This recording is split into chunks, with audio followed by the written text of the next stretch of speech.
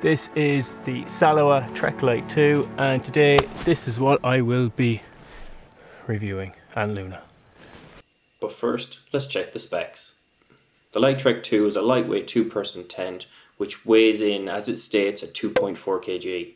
I bought it for €260 from the Great Outdoors and got the free footprint, which adds an extra 300 grams to the overall weight. In the bag you get 3 aluminium poles, 10 lightweight pegs, or a repair kit, the tent itself, which is a 3000mm waterproof rating, and the floor with 5000mm, and 4 guidelines. So that's the tent up. Looks really sturdy. Really happy with how strong it looks. The poles are aluminium and it's freestanding, so it stands even without any of the pegs set up. And the pegs are extremely lightweight. They barely weigh anything, which is fantastic. There's a ventilation zip at the back. Quite small, so I don't know how effective it's going to be, but as you can see, it goes back into the other one, and there is a zip in the inner lining as well. I haven't clipped on the guidelines, but this is where you clip on the guidelines. This is quite handy, these little tabs here. When you're actually threading through the poles, you pull on them, that opens it out. It's handy because it's really quick to put up, and it would be it's very handy especially in bad conditions. If you're putting it up in bad conditions, it seems to be quite well designed that way.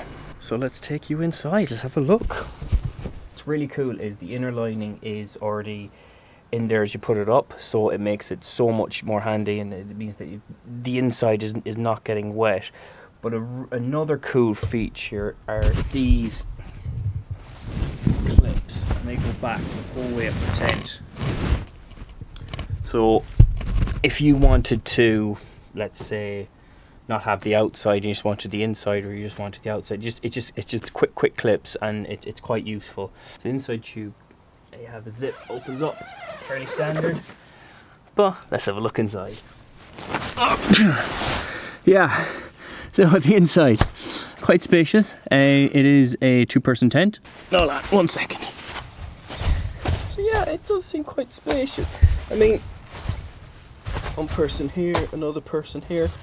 Thankfully, me and Aoife are quite short, and we also have a dog. Come on. So it might be a bit cozy. Yeah, so we see, especially with the sleeping mats, how they hold up and how much room we're actually going to have. I'd be very interested to see. I'm a bit doubtful about the ventilation. I don't know if that's going to hold up too well. One thing I will say is that there's no storage. So all you really have is this little door here, which really is used to keep the door nice and tidy. And also a similar door here, this door, nice and tidy. So I would really have to mark it down and not having much storage.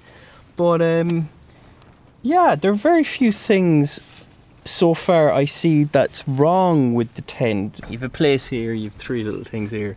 You can stick your guidelines, you can stick a guideline in, and you can have a little thing, you can hang something, a light, or maybe even some clothes or something.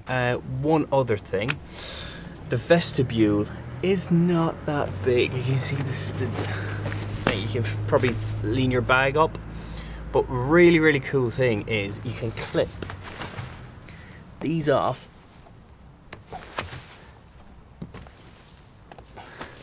and you can move it back so that you have more room for cooking, so that it shelters you from the rain. And as I said, that goes all the way back, so you can sit here, shelter from the rain, do your cooking, and have enough ventilation so that you're not suffocating yourself with gas or anything like that.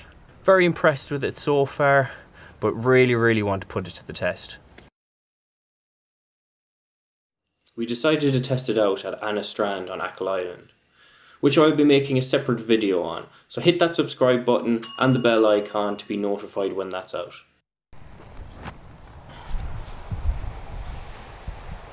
LiteTrek 2 held up really, really well. Very, very impressed with it.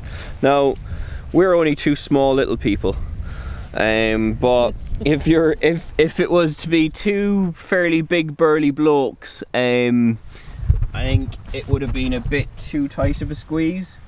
The condensation valve, I wasn't too sure about that, to be honest with you. I was like, I don't think it's going to be enough, but very little condensation, so very pleasantly surprised with that. Really, really nice tent. Very easy to put up. It'll be very easy to put down. There's very little wrong with this tent. One of the big problems I would have is storage. The vestibule, of course, is very small. Very small space.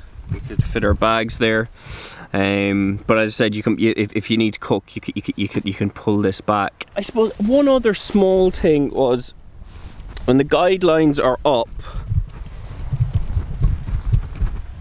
So when the guidelines are up, that's fine.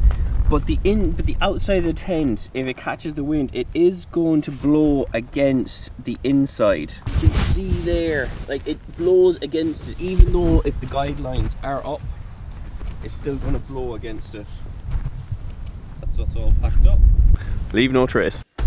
This here is a lovely little tent and I'm very happy with my purchase. It's designed very well and it's built solid. Like, it's supposed to take up to 90 km/h winds, and from staying in it you can see that it can take a battering. The way it's good for a two-person at 2.4 kg, it's fairly easy to set up and to take down as well. One of the things I really liked about this tent was that the inside was connected to the outside, and when you set it up, that it's ready to go. Of course, that leaves you with a small vestibule. The vestibule can be overcompensated by clicking the quick release clips, and the design that they've come up with to maximize and utilize the space that's in it. It's very clever, and it's something that I really like. I was really surprised by the ventilation of this tent. And when I had it first up, when I saw the small little vent, I wasn't expecting it to hold out that much, but it does a really good job. Like, I mean, there was 3 of us in the tent, me, Aoife and the dog, who you probably just heard sigh in there. The 3 of us were cozy in it, and there was very little condensation. Good as it is, however, there are points which can be proved upon in this tent. I think one of the big ones is storage. There is none. Strange thing that they've done. I don't really know why they decided not to storage, but it is what it is. Now, the other issue that I alluded to earlier in the video with the outside hitting the inside, I was sleeping on that side, so it was raining that night, and the cold outside just kept flapping up against my arm, and it was quite annoying. And even with the guy line attached, it still doesn't pull it away if the wind is blowing at the side of the tent. So my final thoughts on this tent: I would recommend anybody to get it. I think it's a solid tent. I think it's reasonably priced when you look at other tents out there.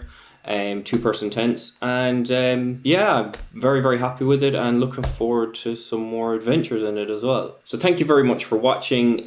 If you like this video, please subscribe. I've got a load more videos on the YouTube channel, Mountain Mike's Adventures. Check out my socials, there, somewhere here. Also, if you enjoyed it, you found this video useful, and you thought to yourself, do you know what, I'd love to buy that fella a beer. Well, you can on Ko-fi. So if you have enjoyed it, then yeah, check out my Ko-fi. All links will be in the description below. Anyway, guys, take care, and happy hiking and happy trails. See you later.